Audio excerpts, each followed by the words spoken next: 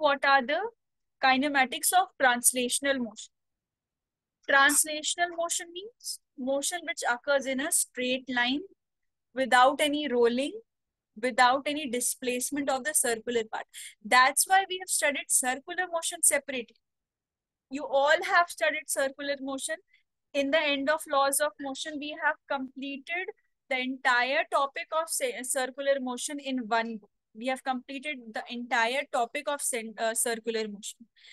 Whatever portion of circular motion was the basics from this chapter also, that we have completed. That's why I was saying that this chapter is also no more lengthy for us now. Okay. So yes, you know all the three equations of motions.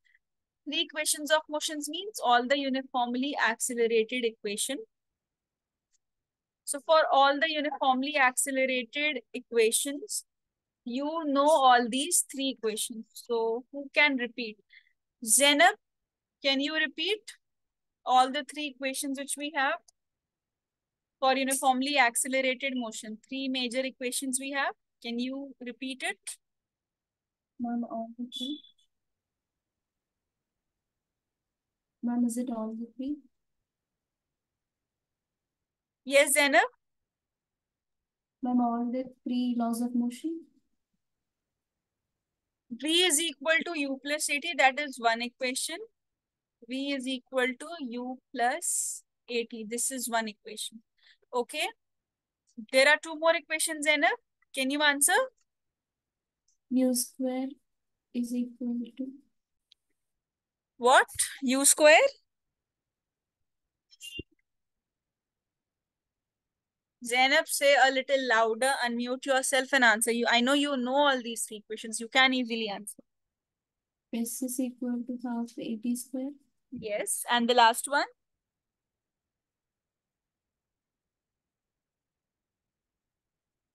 Which is the third equation, Zainab? V square is equal to 2AS plus U square.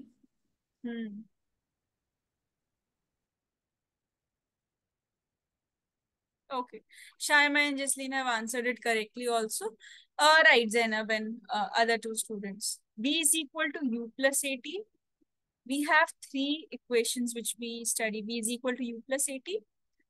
S is equal to UT plus half AT square. And one more which is V square minus U square is equal to 2AX. Now class, in this portion when you are studying the kinematics of circular motion, you don't need to remember any other new concept here. No. Just remember the rotational analogs. What rotational analog, which rotational analog is signifying your translational analog? See, you just remember that theta signifies angular displacement. You know this. You have studied in circular motion. All of you have studied it.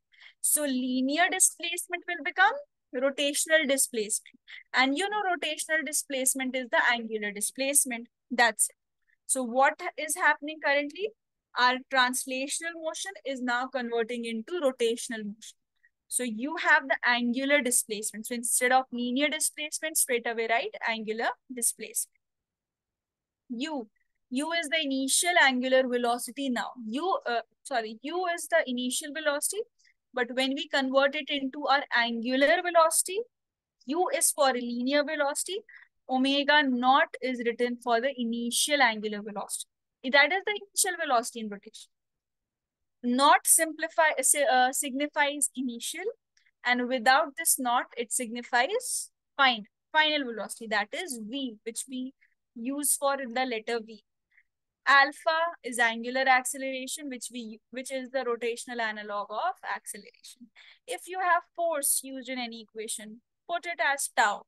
Whatever other rotational analogs, mass will become moment of inertia. Moment of inertia we have not discussed. Moment of inertia is written instead of mass, that you will see. So construction of equation is not difficult for you. V is omega.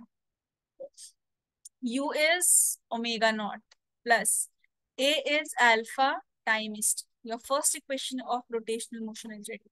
I'll tell you the derivation of this, because when we were doing these equations in the motion in a straight line, that time I told you that its derivation is same as the rotational part, and we will be doing the derivation in the rotational part.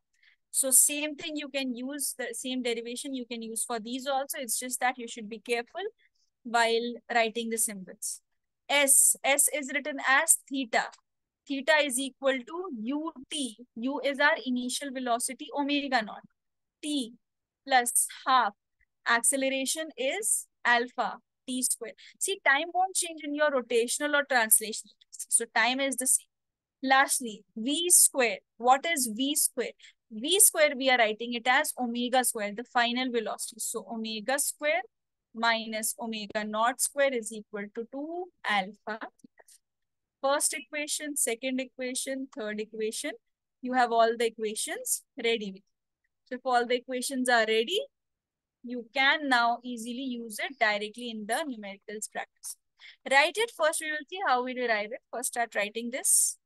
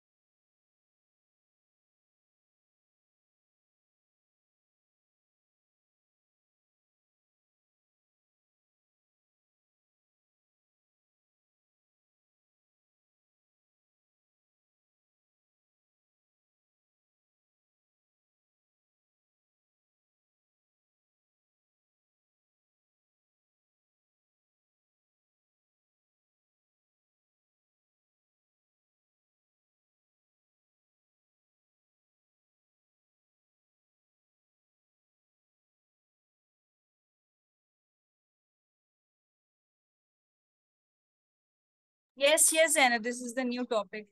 Do write. Everybody write this. The next portion, Zainab, from where you have left from there.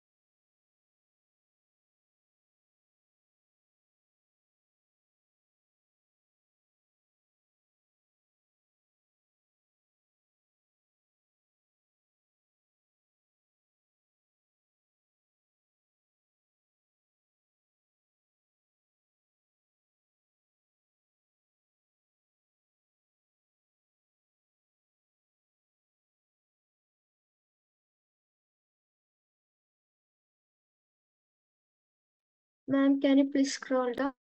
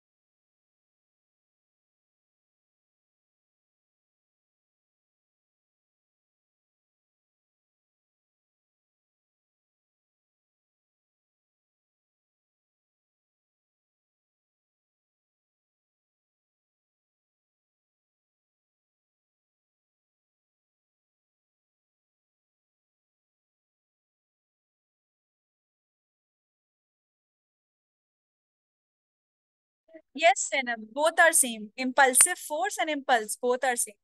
Impulse is one term to represent it, impulsive force, because your impulse is also a force only. Force that acts for a short duration of time, it is impulsive force and it is impulse. So both are same. It's just that you can use it as synonyms and you can encounter it also as synonyms.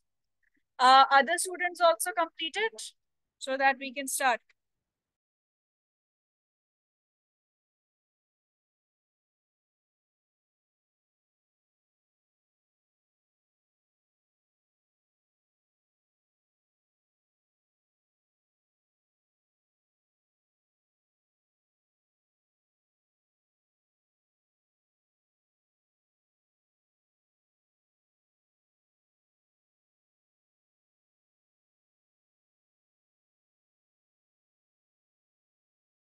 Okay, so what we'll start with? We'll start with the formula of angular acceleration. Yes, Ali, what is the formula of angular acceleration in terms of angular velocity? Ali Muhammad, what is the formula? What is the formula for angular acceleration, Ali? We have studied this.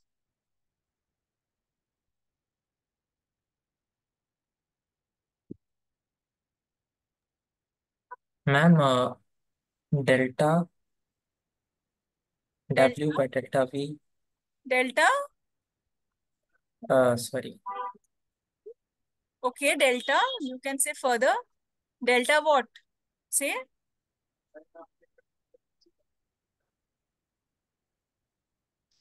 that is the formula of omega, Shaima.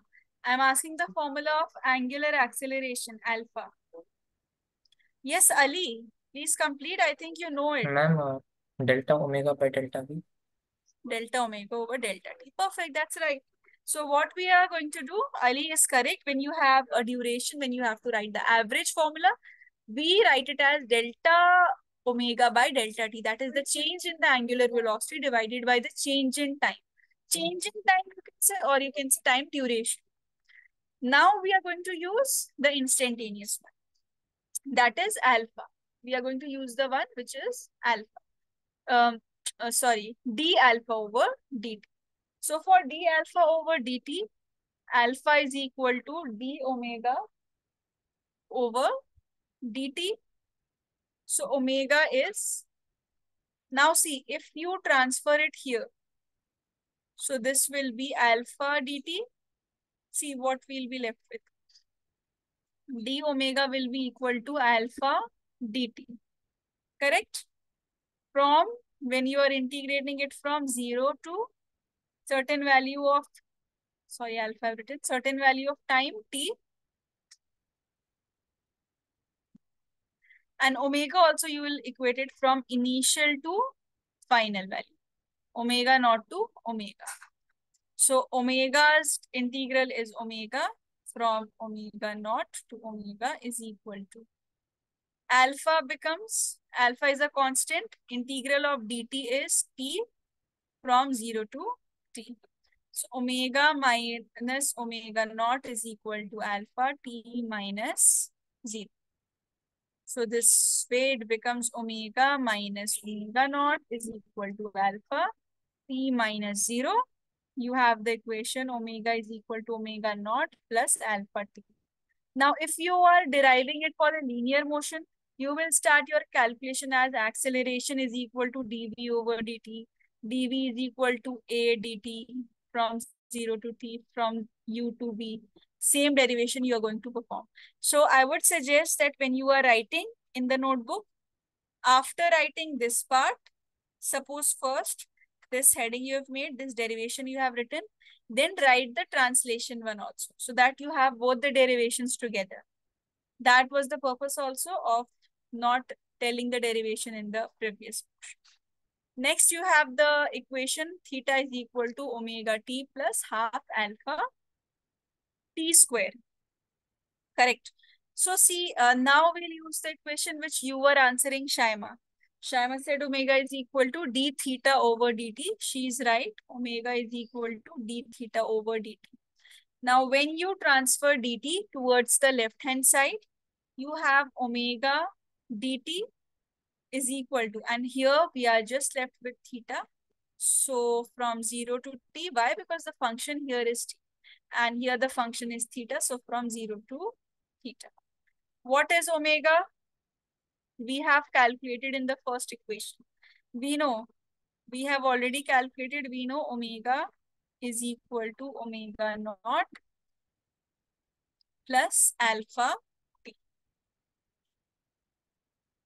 So if we put this in this equation, you know, omega, this entire term. So first omega naught dt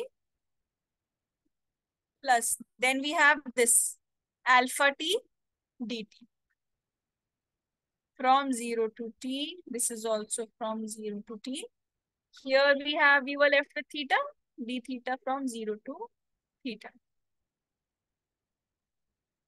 So when you will integrate it, let's integrate this. Omega t is a constant term, t from 0 to t plus alpha. This is t, it becomes t square by 2 from 0 to 2 is equal to theta from 0 to theta. So I think we are getting our answers. Omega naught is t minus 0 plus alpha t square minus 0 square theta minus 0. What is the final equation? Theta is equal to omega naught t, and this is plus alpha t square by 2, which we see of alpha.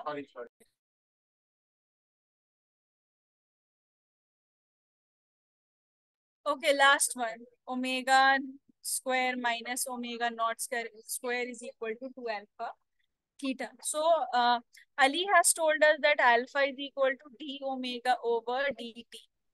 If we multiply it by d theta and divide it by the same, that is d theta. Jobita, you tell me what is this quantity which I am highlighting? Which quantity is this which I am highlighting? Yes, Jobita.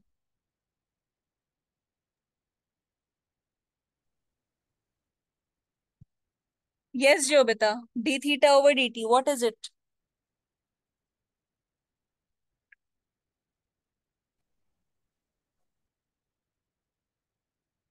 Shaima is correct. Jobita, this was a question for you. P. Which, what? What is d theta over dt, Jobita? Angular speed. Angular velocity. So angular velocity. Angular velocity. Correct. So omega. Shaima also answered it correctly. Omega is equal to d theta over dt. So now we will put it here. So what do we have? D theta over dt is omega. This term is omega. D omega. Then we are left with d omega over d theta. Let's shift this on the opposite side. So alpha d theta is equal to omega d omega. This will be integrated from 0 to theta. This will be integrated from initial velocity to final velocity. Now alpha is a constant term. Alpha, theta is from 0 to theta. This is omega square by 2 from omega naught to omega. So this becomes alpha theta minus 0 is equal to half omega square minus omega naught square. 2 will be multiplied here. So omega square minus omega naught square is equal to 2 alpha theta. This is the third equation derivation. Write down all these, and one more thing, class. After first part, write down. Then write down the same equation for the translation one. Then second one, then the translation one. It's for your beneficial only. It's for your benefit only. It will be beneficial for you. Just write the first part, then the rotation, translation, rotational translation. Because when you will be revising, you'll have both the things together.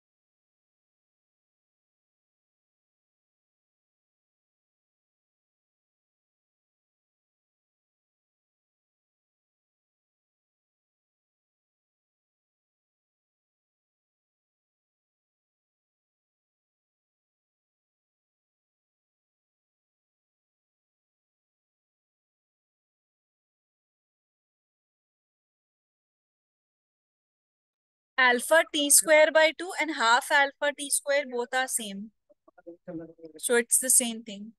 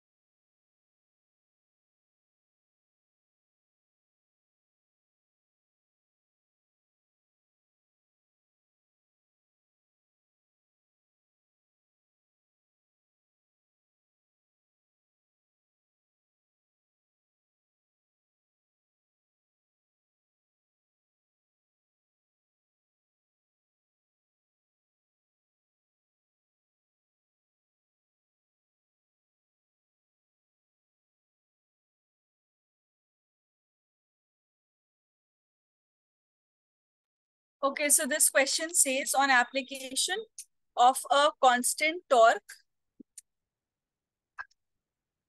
a wheel is turned from rest through 400 radian in 10 seconds. Find angular acceleration and angular velocity after 20 seconds. See, in the first part, let us do one thing. Let us find out what is alpha. Alpha is not given. Angular acceleration we have to find out. So let's find out alpha. Theta is equal to, let's use the second equation. Second equation is valid here. That can be easily applied. Omega naught t plus half alpha t square. Now, it is starting from rest. If it is starting from rest, straight away, this will be 0. So, this is 400. 400.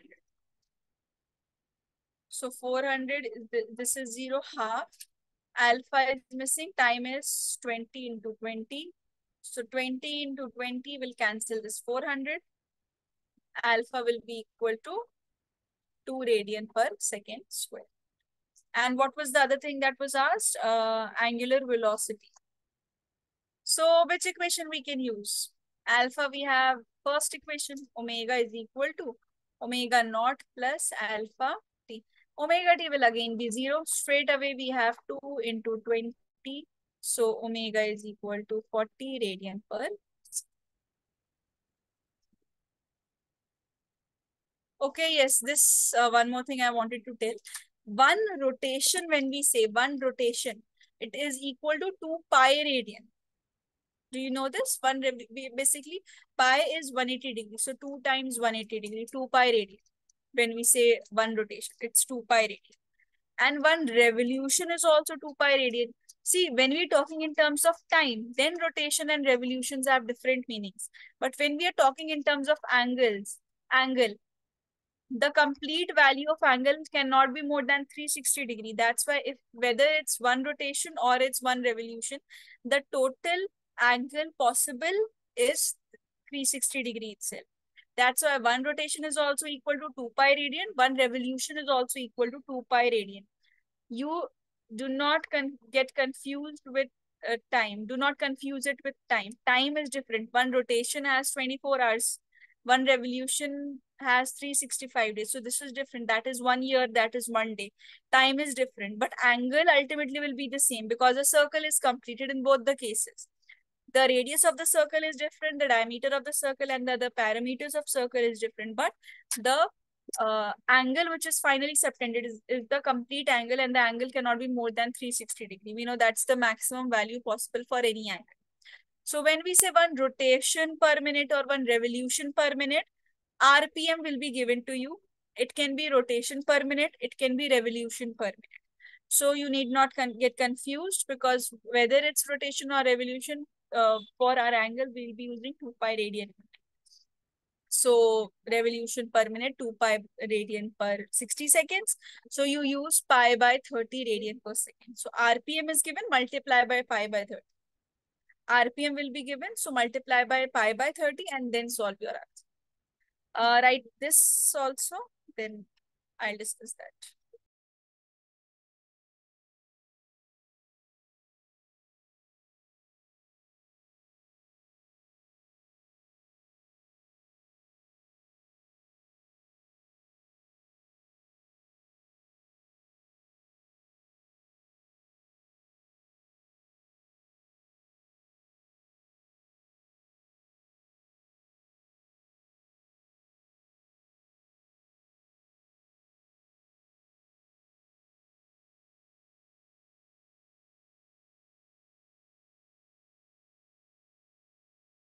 Torque is basically the rotational analog of force. So the way we say on application of a constant force, when the body starts from rest, this much of velocity is exerted in 10 seconds. It's a similar question in rotation. Constant force. So just take it as a term force. We'll be doing torque after this only.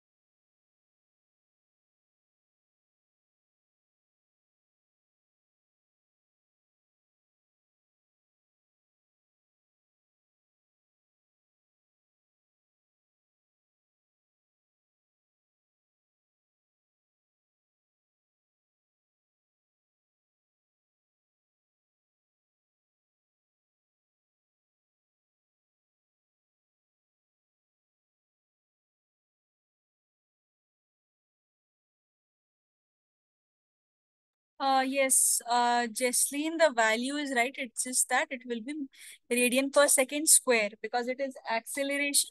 So one more time dimension gets multiplied. So right, see, this is that angular speed of a motor wheel increases from 1200 to 3120 rotations per minute in 16 seconds. What is the angular acceleration assuming to be uniform? How many revolutions does the wheel make during this time? See, first part says, firstly, you have to convert this. Omega naught is given as 1200. So, as I've told you, you have to multiply RPM by pi by 30. 40. So, this is 40 pi radian per second. Secondly, this is omega. This is initial. So, this is the final one. That was 3120 RPM. So, it is 3120 into pi by 30, 104. So, this is equal to 104 pi radian per second. So first part says what is alpha, that is angular acceleration. You know time is 16 seconds. So if you use the equation omega is equal to omega naught plus alpha t, only this is missing which we have to calculate. So 104 pi is equal to 40 pi plus 16t. So when you subtract it, it will be 64. 64 pi is equal to 16. Oh, sorry, I'm writing t, alpha.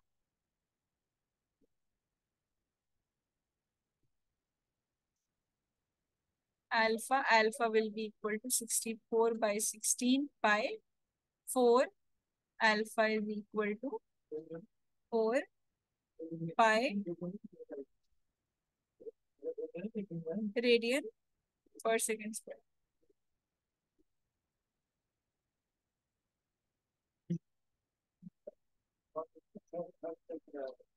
Second part is theta is equal to omega naught t plus half alpha t square. So theta is equal to 40 pi. Time is 16 plus half. Alpha is 4 pi. T square. T is 16 into 16. So, just calculate this 60. So 24, 25. Here this 2 will be cancelled. So 256 doubled and pi. From here when you add it, so it will be pi 0 to 2, 4, 5, 1, 1 goes up. So 1, 1, 1, 1, 5, 2, 5. Radian. Just check the solution also somewhere. Okay, class. Write it down. Let's stop.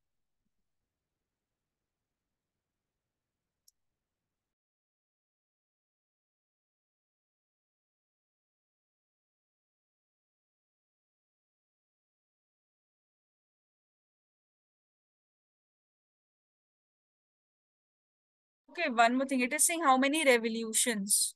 So wait. Number of revolutions. See, this is angular displacement. This is not the number of revolutions.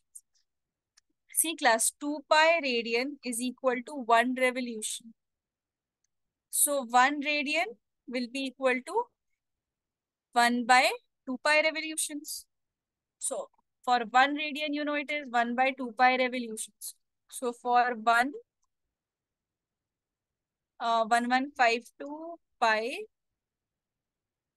radian, we have 1152 pi by 2 pi. Pi cancel. This is 51716 revolutions. Okay, number is this.